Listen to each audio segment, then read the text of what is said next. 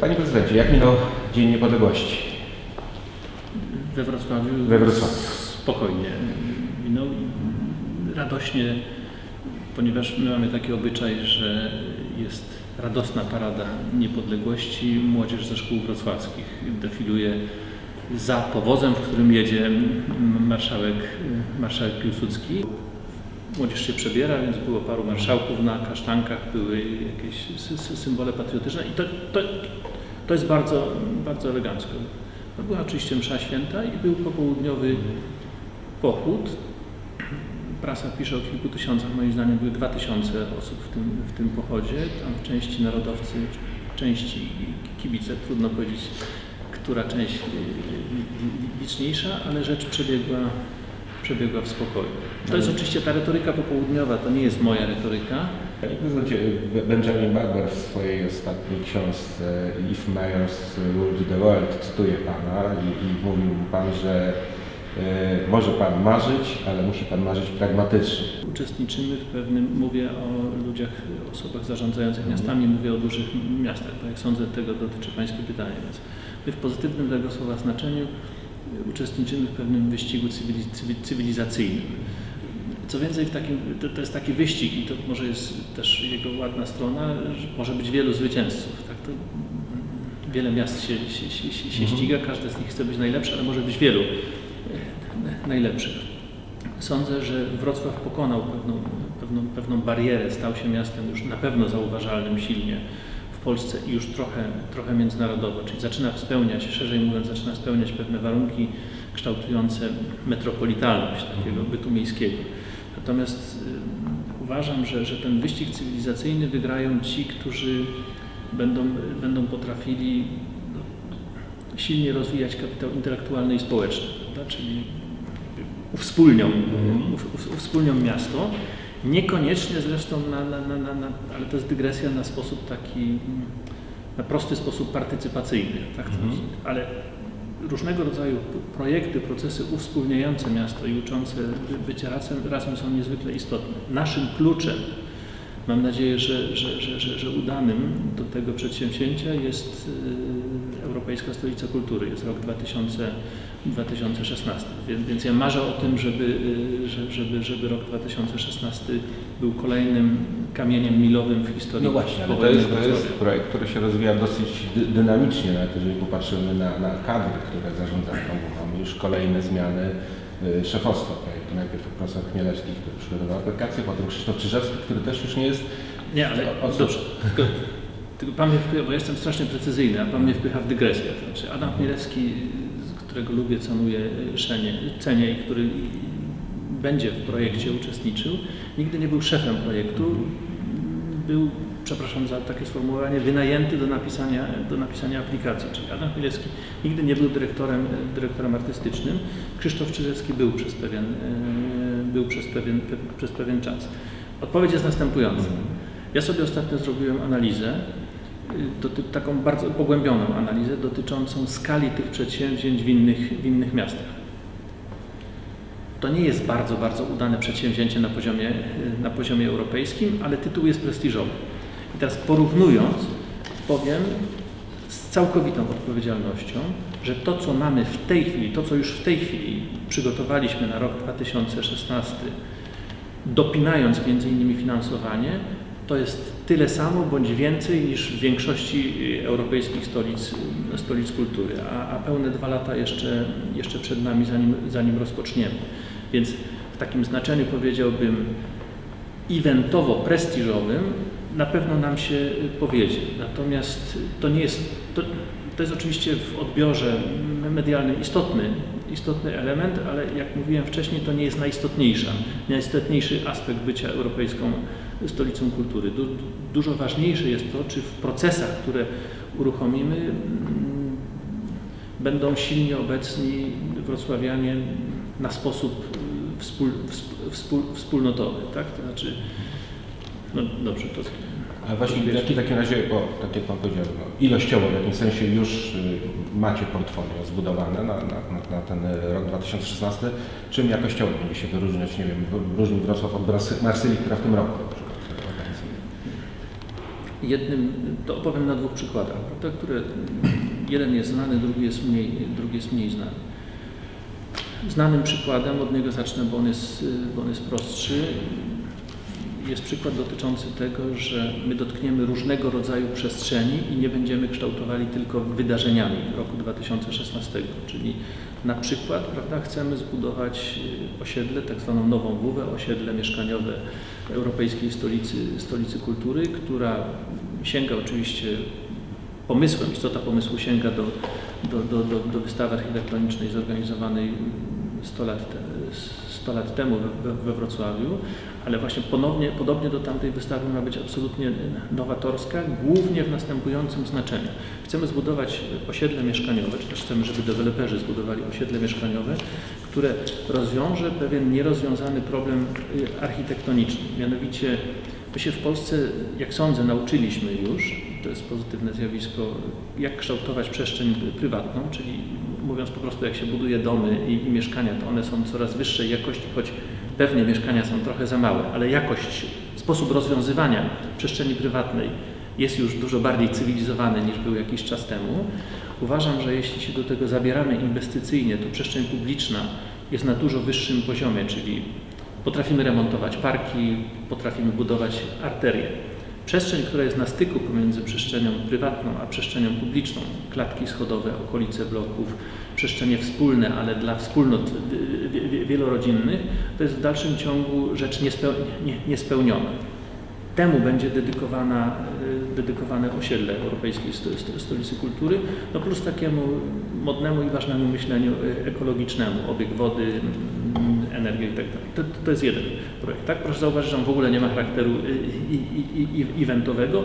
Co więcej, w nim uczestniczą architekci wrocławscy, no właśnie pracując samodzielnie, beznakazowo i dobrowolnie.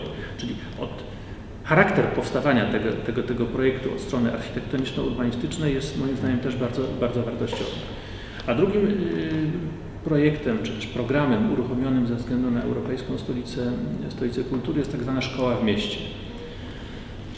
To jest zupełnie innego rodzaju przedsięwzięcie. Otóż miasto tego typu jak Wrocław, oprócz zasobów edukacyjnych, czyli szkół, pomocy naukowych, bibliotek, podręczników, dysponuje szerokim zasobem kulturowym, powiedziałbym, takim jak muzea, teatry, no ale w sensie cywilizacyjnym wodociągi, muzea techniki. I teraz chodzi o to, żeby, to jest żadne nowe odkrycie, ale poukładanie tego jest istotne. Chodzi o to, żeby młodzież szkolna część zajęć odbywała, i to się w różnych miejscach w Polsce i na świecie dzieje, odbywała poza szkołą, w mieście, stąd szkoła w mieście, ale żeby odbywała w taki sposób, żeby realizowała program nauczania, czyli że to nie jest wycieczka do teatru, to nie jest wyłącznie laba w trakcie wizyty w wodociągach, tylko jest realizowany, czy będzie realizowany program nauczania i rzecz będzie sprawdzana, tak, weryfikowana. Czyli ta uwaga, którą czynię na przykładzie tych dwóch przedsięwzięć, jest uwagą następującą. Bardzo chcielibyśmy bycie Europejską Stolicą Kultury, w tym byciu Europejską Stolicą Kultury słowo kultura rozumieć szerzej. Nie w odniesieniu wyłącznie do wydarzeń o charakterze, nie tylko w odniesieniu do wydarzeń o charakterze artystycznym, choć także te wydarzenia powinny mieć miejsce.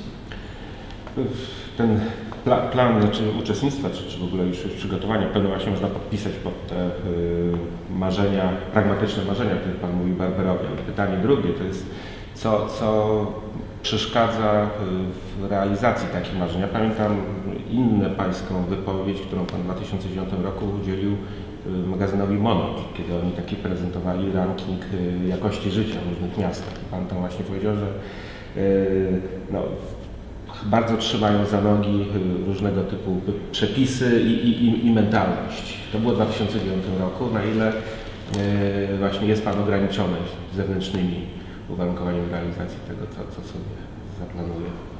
To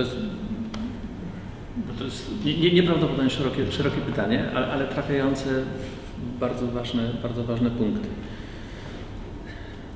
Z jednej strony Polska jest w okresie, takim przyspieszonym okresie modernizacji, mniej infrastrukturalnej, bardziej społecznej. Mnie się wydaje, że w tej części społecznej Wrocław jest chyba w awangardzie, jak wiele innych dużych miast, ale może jeszcze bardziej niż inne, w awangardzie, jeśli chodzi o przemiany społeczne. Na ten obszar ja mam niewielki wpływ. Owszem, kształtowaniem repertuaru teatrów, nie wiem, naciskiem na czytelnictwo, walką z wykluczeniami, odrobinę, ale to jest pewien sposób, w jaki się kształtuje życie społeczne. Szczęśliwie nie jest poddane jurysdykcji, czy nie jest wyłącznie poddane jurysdykcji burmistrzów. Po drugie, ja mam w sensie bardziej bezpośredni właśnie wpływ na kształtowanie jakości życia. Głównie poprzez te dwie rzeczy dotknęliśmy programu o charakterze społecznym, a także poprzez politykę inwestycyjną. Kłopot Polski, jak sądzę, proszę jednakowoż pamiętać, że ja mówię to z perspektywy burmistrza, jest kłopotem takim, że my właściwie tak bardzo stopniowo odchodzimy w naszym kraju od budowania demokracji lokalnej. I to jest pewna krzywda, która się, jak sądzę, dzieje Polakom.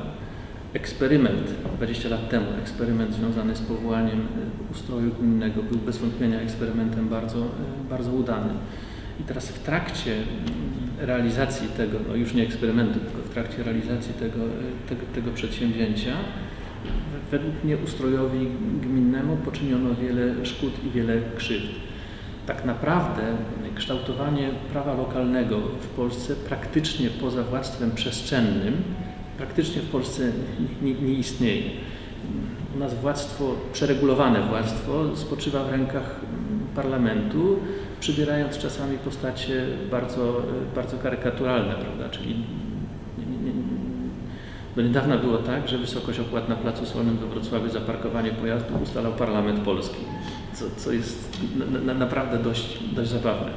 Otóż od modelu, który próbował się wyrazić w roku 90, czyli takiego, gdzie rady gminne, rady miejskie miały rzeczywiście sporo do powiedzenia w regulacjach lokalnych, przeszliśmy do takiego modelu, w którym szablon regulacji jest ustalany przez parlament w nadmiernej ilości, w nadmiernej gęstości, a rady miejskie czy rady gminne jedynie szczegóły potrafią doregulować, czyli widełki od podatku od nieruchomości są ustalane przez Ministerstwo Finansów. Rada Miejska może się poruszać w 10 groszach. Tak? Może być tam od 5,50 do 5,60. Proszę mnie nie trzymać za słowo, ile jest naprawdę. I to jest niedobry, to jest bardzo niedobry obyczaj, bo równocześnie w słusznej skądinąd reformie mówiącej, która się stała później w 2002 roku, kiedy wprowadzono bezpośrednie wybory wójtów, burmistrzów i prezydentów, de facto zmniejszono jeszcze bardziej rolę rad miejskich. My się znaleźliśmy w tej chwili, to jest uwaga o charakterze takim ustrojowo-cywilizacyjnym, my się znaleźliśmy w takim miejscu, w którym rozwija się nurt myślenia o takiej demokracji partycypacyjnej, osobistej. Internet temu bardzo sprzyja. Model pośredni, przedstawicielstwo lokalne, czyli parlament lokalny został pozbawiony znaczenia i jest spychany w ten dryf partycypacyjny, patrz budżety obywatelskie, które nie są niczym złym, tak? Ale demokracją bezpośrednią nie da się rozstrzygnąć problemów na poziomie takiego dużego miasta, jakim jest Wrocław. To musi mieć charakter przedstawicielski. No i równocześnie jest ukształtowana władza centralna, która nie spełnia najwyższych wymogów jakościowych, a życie parlamentarne w sensie stanowienia porządku ustrojowego no w ogóle nijak nie przystaje do miejsca, które powinniśmy zajmować na naszym kontynencie, w świecie, tak? Do czegoś, co jest związane z globalizacją.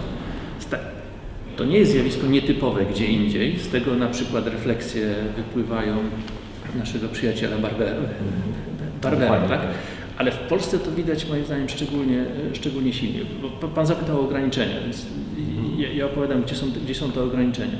Prosta rzecz, którą powinien rozwiązać rząd polski w najbliższym czasie, to jest poluzowanie pewnego gorsetu finansowego, to znaczy możliwości finansowania różnego rodzaju poczynań w samorządach, trochę ze względu na środki europejskie, czyli wyczerpały się i ograniczenia są moim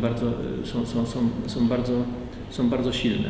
W mojej ocenie to jest jedno z największych wyzwań, jakie stoi przed obecnym czy przyszłym rządem. Mianowicie, jak przyjdą nowe pieniądze europejskie, to pamiętajmy, że one w tej kończącej się edycji zostały w dużej mierze dobrze wydane przez samorządy. Trzeba samorządom stworzyć możliwość skonsumowania ich w kolejnym wydaniu, a tak jak to dzisiaj wygląda, to będzie bardzo trudno. No właśnie, jeżeli już mówimy o pieniądzach, to czy nie obawia się Pan, bo taka, rozumiem, jest obawa po stronie władz centralnych, pewnego przeinwestowania, jakby nadmiernej chęci nadrabiania zaległości. No Wrocław jest liderem, jeśli chodzi o inwestowanie i o też poziom wynikający z tego zadłużenia.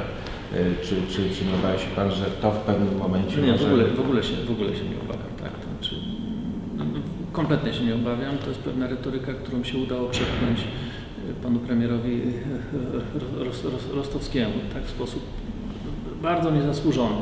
To ja bym powiedział tak, okej, słusznie wprowadzono tak zwaną złotą regułę finansów samorządności. Ja bym strasznie chciał, żeby Pan, zaraz powiem, co to jest ta złota reguła, żeby Pan Premier wprowadził taką regułę w ogóle dla finansów publicznych.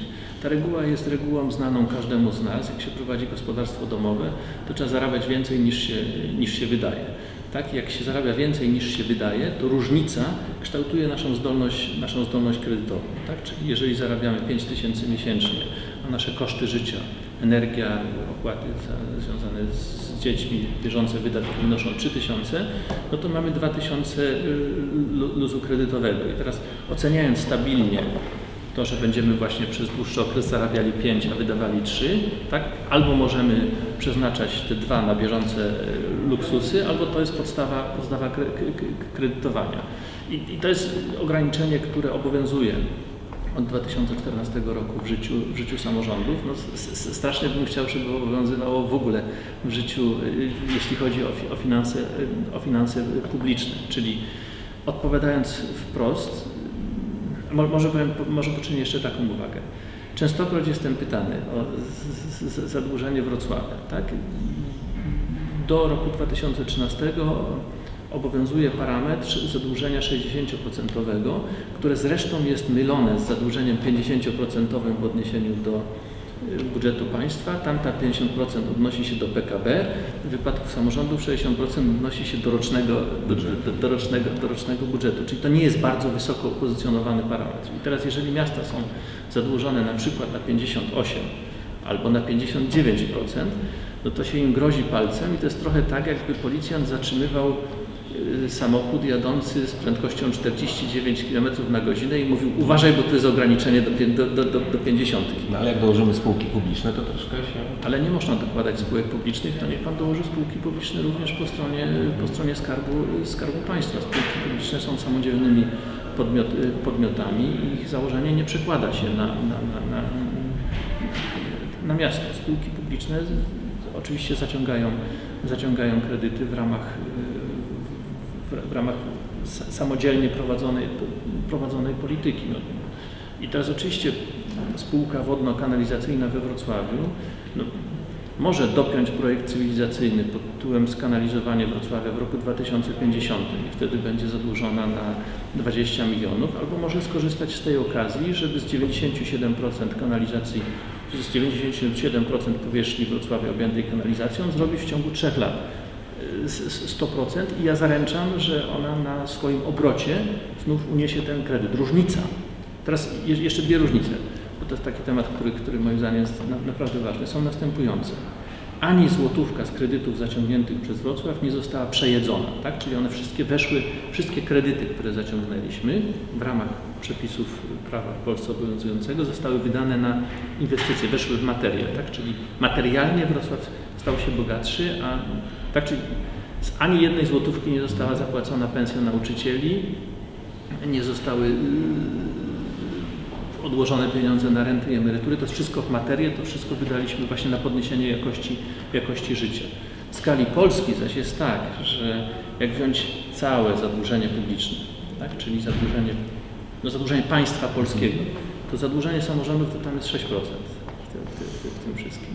Tak? Czyli to nie waży aż tak bardzo. Tylko ja nie mówię o zadłużeniu, ja mówię na przykład w poprzednim pytaniu, jak mnie Pan pytał, jak poluzować, o pewnych na przykład ruchach prostych, które zmieniają klasyfikację pewnych rodzajów zadłużeń. Czyli jest parę prostych ruchów, które i tak dadzą oddech samorządności. myślę, że ta idea dojrzewa w głowach rządzących. Istota problemu polega na tym, że niestety jak wyjeżdżają politycy do Warszawy, to się tracą istotną perspektywę lokalną. Polska jest za dużym krajem, już za duża, żeby rządzić w sposób centralizowany. To się nie da zrobić. Ale nawet to, żeby ten temat właśnie inwestycji, podejmowania pewnych wizjonerskich też działań, to nawet produktywne inwestycje, te materialne, które Pan też obarczone są ryzykiem. Niosą koszty utrzymania. Ale właśnie niosą koszty utrzymania i mogą nie przynieść też oczekiwanych efektów. Dla mnie takie pytanie dotyczy chyba najbardziej spektakularnej w sensie długofalowego rozwoju inwestycji w Wrocławskie Centrum Badań, IT+. Tak.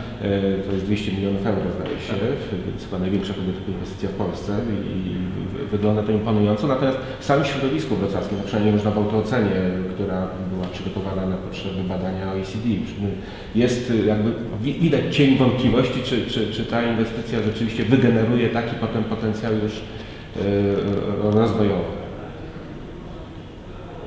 Mam powiedzieć twardo czy miękko? Szczerze. Znaczy ja uważam, że wygeneruje i dołożymy wszelkich starań, żeby wygenerowała. To jest oczywiście eksperyment w tym znaczeniu, że nikt tego wcześniej nie robił, tak? Czyli my się uczymy takiego przedsięwzięcia na żywym organizmie, tak? Czyli uczymy się w trakcie realizacji tego przedsięwzięcia. Ono już zaowocowało na razie w warstwie imidżowej, zwracając uwagę na Wrocław.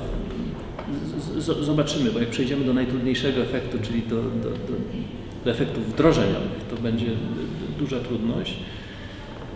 Sądzę, że tam jest bardzo prosty klucz do rozwiązania tej zagadki, polegający, bo chodzi o to, prawda, ostatecznie, żeby sprzęgło pomiędzy innowacyjnym biznesem a tymi laboratoriami było sprzęgłem dobrze funkcjonującym. No i szczęśliwie my mamy na Dolnym Śląsku KGHM, tak? To znaczy potrzeb KGHM-u o charakterze badawczo-rozwojowym, innowacyjnym jest wystarczająco dużo. Pytanie brzmi, czy te dwa organizmy nauczą się z sobą współpracować. Kropka. Teraz odpowiadam w drugi sposób. Tylko odpowiadając w drugi sposób, proszę pamiętać, że pierwsza odpowiedź zachowuje ważność. Pamięta Pan film Lot nad kukułczym gniazdem, prawda? Tam w pewnym momencie Nicholson, grający głównego bohatera, tłumaczy wszystkim, że prosto można wyjść z tej zaklętej przestrzeni, wystarczy wyrwać blok granitowy pod prysznicem, rzucić w okno i otwiera się właśnie przestrzeń, w którą otwiera się miejsce, w które można wkroczyć. I potem są dwie sceny. Jedna jest taka, że Nicholson zabiera się do wyrwania tego bloku, ponosi porażkę, ale mówi bardzo istotne zdanie. Przynajmniej próbowałem, tak? I to bym chciał bardzo podkreślić, przynajmniej próbowałem. A druga jest taka, że na koniec już filmu wódz, prawda, czyli przyjaciel Nicholsona, unosi blok i rzeczywiście, czy też symbolicznie ucieka z domu wariatów. Ale akcent jest na przynajmniej próbowałem. Żeby projekt EIT Plus się powiódł, potrzebne jest to sprzęgło, o którym mówiłem, i potrzebne jest jeszcze lepsze i jeszcze szersze w tym wypadku współdziałanie na poziomie takim, powiedziałbym, regionalno-centralnym. Tak? To znaczy Bo to jest tak, przed chwilą mówiliśmy o pewnej potrzebie demokratyzacji, o demokracji lokalnej i o decentralizacji Polski, natomiast bez wątpienia są pewne przedsięwzięcia, projekty, tak, które z kolei wymagają, ja nie chcę powiedzieć interwencji, tak, ale uczestnictwa państwa polskiego jako takie. To jest taki projekt.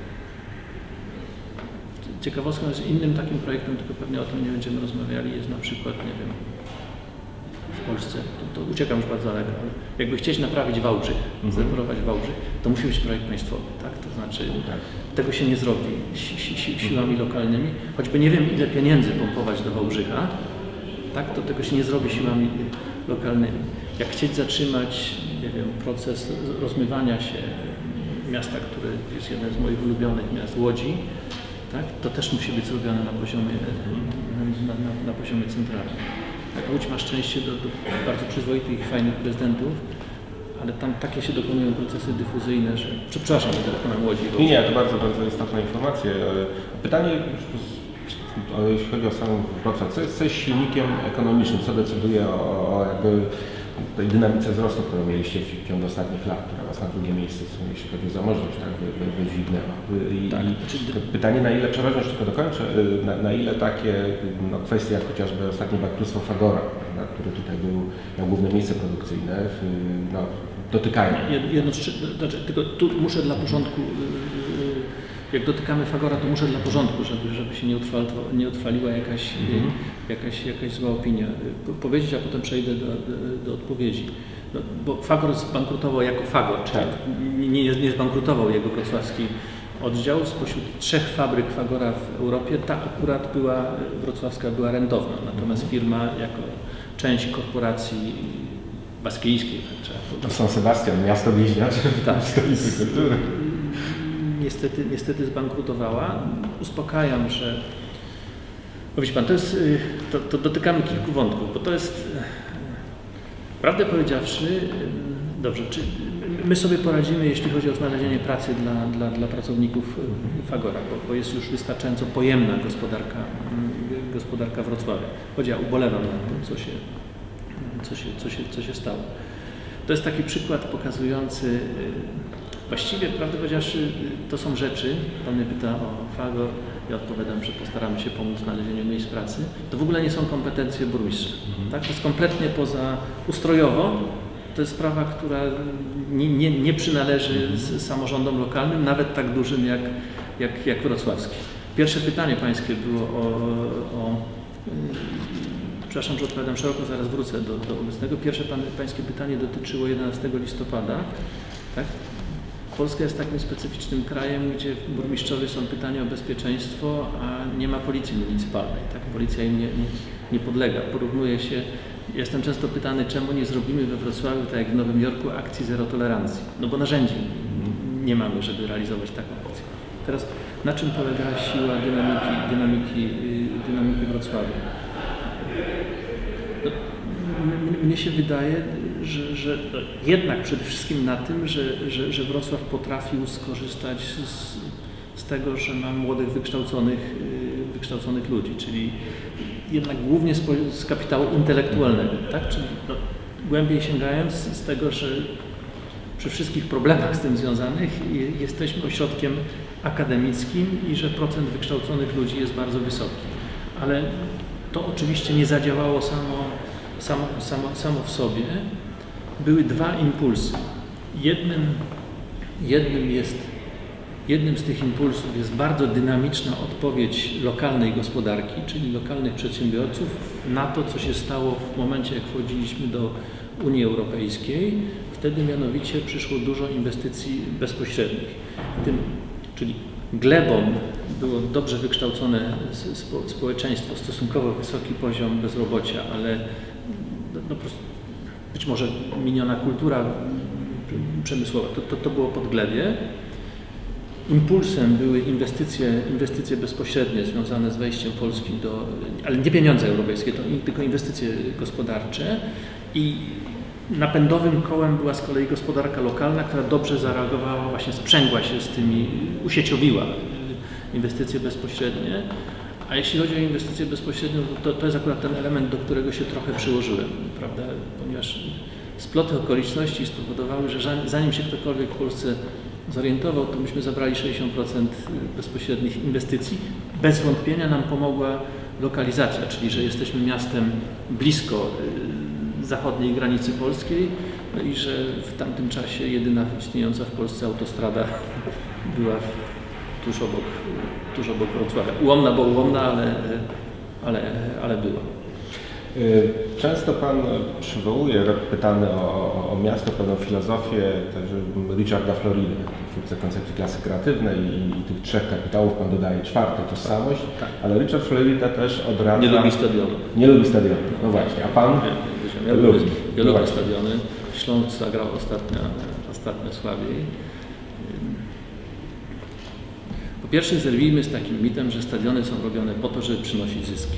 Tak? Stadiony nie są po to, żeby generować zyski, bo z tego stwierdzenia, z tego mitu, który się ukształtował, że to jest po to, żeby przynosić zyski, się rodzą dalsze kłopoty. Ja bym bardzo chciał i wydaje mi się, że jesteśmy, teraz mówię serio, że jesteśmy bardzo, bardzo blisko takiego momentu, w którym koszty funkcjonowania stadionu będą się równoważyć przy przychodami. I wcale nie chcemy na nim zarabiać. Byłoby dobrze. Sądzę, że nam się uda zrównoważyć nie samym życiem stadionowym, tylko tym, że stadion jest tak zbudowany, że tam jest bardzo dużo powierzchni użytkowej, czyli nie zarobimy na koncertach, bo to jest taki kolejny mit, tak, że na koncertach trzeba zarabiać takie gigantyczne pieniądze, czy na meczach różnego rodzaju. Na tym nie będziemy zarabiali. Jeśli dobrze wynajmiemy powierzchnię o budowie stadionu, a jesteśmy na finiszu, to się powinno zrównoważyć, nie liczę kredytu. Ale teraz prowadzę bo dlaczego stadion? No, oczywiście, że takim impulsem bezpośrednim było Euro 2012 i moim zdaniem ono było Polsce potrzebne. Tak? Wszystkie inne nakłady infrastrukturalne witamy z radością, autostrady, lotniska, dworce, etc. Nam był potrzebny taki deadline, do którego musimy się z tym uporać. Trochę mamy kłopot ze stadionami, ale jak się zabieraliśmy do rzeczy, tośmy nie byli tak negatywnie nastawieni, tylko mówiliśmy, że trzeba. Ja w dalszym ciągu uważam, że trzeba było, bo jak miało się odbyć Euro, to powinno się odbyć w przyzwoity sposób. Dużo ważniejszy jest jednakowoż dla mnie wymiar potrójny. Po pierwsze proszę zauważyć, że my jesteśmy jedynym miastem w Polsce, które zbudowało stadion, budując całą infrastrukturę wokół niego. I kawał miasta zbudowaliśmy, tak? Czyli zintegrowane przystanki tramwajowe, autobusowo-kolejowe, cała sieć komunikacyjna i została zbudowana. Więc po pierwsze Wrocław, tam wyrośnie jedno z centrów Wrocławia. To jest pierwsze. Po drugie, Wrocław naprawdę jest miejscem takiego właśnie cywilizacyjnego sukcesu w ostatnich kilkunastu latach i wrocławianie naprawdę potrzebowali pewnego symbolu, tak? pewnej przestrzeni, czegoś, tak? co by dla nich samych informowało o tym sukcesie. Ja uważam, że stadion wrocławski pełni taką rolę we Wrocławiu. Badania to pokazują. Tak jak pytamy wrocławian, to tak jest. Po trzecie, są potrzebne w miastach, to nie jest żadne odkrycie, ale są potrzebne takie miejsca, tak jak są potrzebne teatry i są potrzebne kina dyskusyjne, to są potrzebne miejsca integrujące w taki sposób. Czyli jak pytamy na przykład wrocławian, jaki jest ich stosunek do Śląska-Wrocław, to naprawdę w przytłaczającej większości jest bardzo pozytywny. Możemy się kłócić, czy projekt Śląsk-Wrocław jest dobrze robiony, czy źle, ale w sensie społecznym tego rodzaju przestrzeń, tego rodzaju rola, jaką odgrywa stadion, jest też istotna. Tak? I jeżeli to się zakończy w taki sposób, że my zrównoważymy koszty utrzymania z przychodami,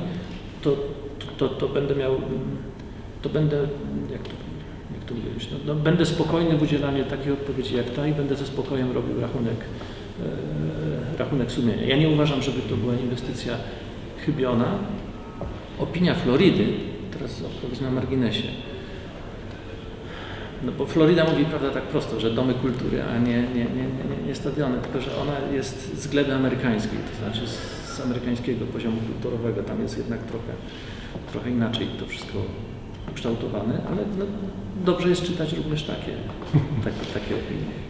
Już powoli zbliżając się do końca, panie prezydencie, sam pan podkreśla, że Wrocław jest jedną z najsilniejszych polskich marek, jedną z najbardziej rozpoznawalnych. Tak wyszło z badań.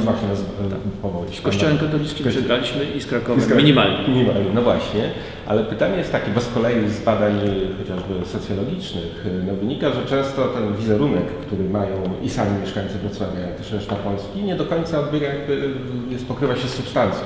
Chociażby mit wielokulturowości, on jest pewnym pewną wizją, niekoniecznie znajdującą potwierdzenie w strukturze społecznej.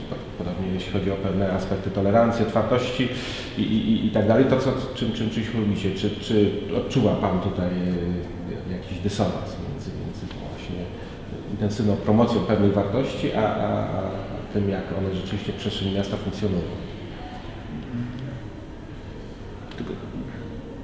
Mit wielokulturowości, nie odczuwam takiego dysonansu, choć zdaję sobie sprawę z tego, że słownictwo jest właściwe, to znaczy mówimy o micie wielokulturowości, tylko ten mit wielokulturowości ma jednak silne odniesienie do rzeczywistości, prawda? To znaczy po pierwsze on akcentuje to, że przeszłość Wrocławia była rzeczywiście wielokulturowa, przy czym zarówno co do mieszania się, jak i nawarstwiania się wielu kultur. Po drugie, odnosi się do tego, że co prawda my jesteśmy teraz etnicznie, jeśli tak można powiedzieć, homogeniczni i w ogólnie rzecz biorąc, typowi dla Polski, tym niemniej są obecne we Wrocławiu różnego rodzaju polskie, to nie są głębokie rzeczy, bo w ogóle regionalizmy, bo w ogóle we współczesnej Polsce regionalizmy nie są bardzo silne, ale te regionalizmy są jakoś obecne. I jest obecny w tożsamości Wrocławia jeszcze jeden element, który on nie jest wielokulturowy, ale on jakoś dotyka tej kwestii, mianowicie jak mawiał Bogdan Zdrojewski, żeby zrobić karierę w Krakowie albo w Poznaniu, to trzeba mieć jednego z przodków na cmentarzach tamtejszych. We Wrocławiu tak nie jest. Tak? To znaczy poprzez wymianę ludności i poprzez chyba już domknięty proces kształtowania tożsamości, ale jednak świeży, Wrocław jest społecznością, cały czas jeszcze jest społecznością, jak sądzę, otwartą. I to jest pozytywny aspekt Wrocławia, albo bardziej otwartą niż miasta ukształtowane społecznie wcześniej, takie jak na przykład Poznań czy Kraków. To nie są bardzo duże różnice, ale jednak są zauważalne. Może nie są pogłębione, ale są zauważalne, prawda, słynne reakcje taksówkarzy. Tutaj raczej taksówkarze są zadowoleni z życia. I teraz ja nie odczuwam dysonansów. Ja wiem, że Wrocław ma bardzo wiele potrzeb, które nie są, że nam się powiodło, ale równocześnie mamy jeszcze bardzo wiele potrzeb, które nie są zaspokojone i że ma jeszcze bardzo wiele problemów do rozwiązania i że nie ma utopii na świecie, że wraz z rozwojem będą się pojawiały różnego rodzaju nowe problemy, a moim, czy moich następców, czy moich kolegów zadaniem jest to, żeby próbować rozwiązywać problemy. Tak, ja wierzę w rozwój bardzo głęboko. Ten rozwój dotyka właśnie takich kwestii, o których Pan mówi.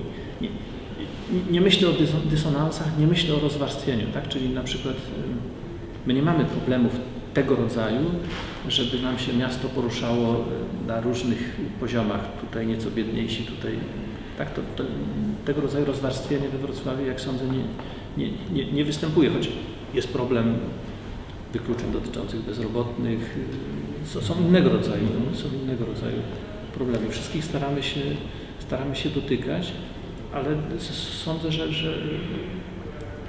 sądzę, że w wielu wypadkach skutecznie. W przyszłym roku są wybory samorządowe. Abstrahując na razie od pytania, kto będzie kolejnym prezydentem Wrocławia, jaką listę priorytetów by Pan zostawił swojemu następcy? Niedawno byłem pytany o to,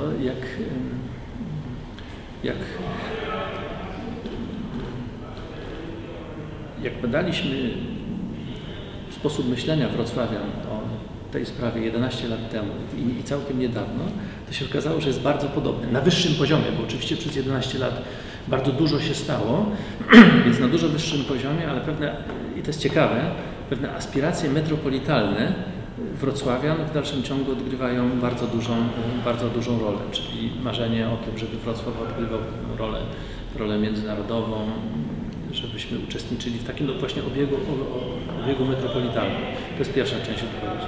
Druga jest taka, że jak parę lat temu robiliśmy już badanie dotyczące konkretów, to i potem powiem po trzecie, co jest najważniejsze. Jak robiliśmy badanie dotyczące konkretów, to na pierwszym miejscu potrzeb zadaliśmy pytanie 5000 wrocławian, co powinno być zrobione. To było pytanie otwarte. No to z pierwszej dziesiątki większość rzeczy została zrealizowana, ponieważ wrocławianie udzielali właśnie takich odpowiedzi. Na pierwszym miejscu był terminal lotniska, na drugim miejscu był stadion, na trzecim miejscu był chyba dworzec główny. Uwaga, na 10. miejscu z 2000 respondentów było budowanie gospodarki opartej na wiedzy, tak? Co jest samo w sobie sympatyczno zabawne. To nie wiem, czy już zbudowaliśmy gospodarkę opartą na wiedzy. No i teraz po trzecie, z jednej strony, i to jest najważniejsza część odpowiedzi, z jednej strony role zostały rozdane, bo wiadomo, że w 2016 roku będziemy Europejską Stolicą Kultury, wiadomo, że w 2017 roku będziemy gościli Światowe Igrzyska World Games, czyli wiemy, że musimy się przygotować do tych przedsięwzięć. Najważniejsze są sprawy, od których zaczynaliśmy, czyli budowanie kapitału społecznego i edukacja. Nie ma niczego. Ja wiem, że natychmiast krzywdzę wszystkich innych zajmujących się, nie wiem, opieką zdrowotną czy układem komunikacyjnym i tak dalej, ale jeśli Pan pyta, co jest w moim przeświadczeniu najważniejsze, to z punktu widzenia kompetencji, które posiada samorząd, najbardziej edukacja, najbardziej rozumiana przez oświatę i wychowanie, prawda? No i budowanie kapitału społecznego. To jest coś, czym jeśli młodzież wrocławska, jeśli ludzie we Wrocławiu będą coraz lepiej wykształceni, jeśli będą coraz bardziej razem, to właśnie wygramy wyścig cywilizacyjny, o którym mówimy. Podobnie jak bardzo mocno życzę, żeby Gdańsk, Warszawa, Poznań, Kraków, Szczecin, Lublin też ten wyścig wygrywał.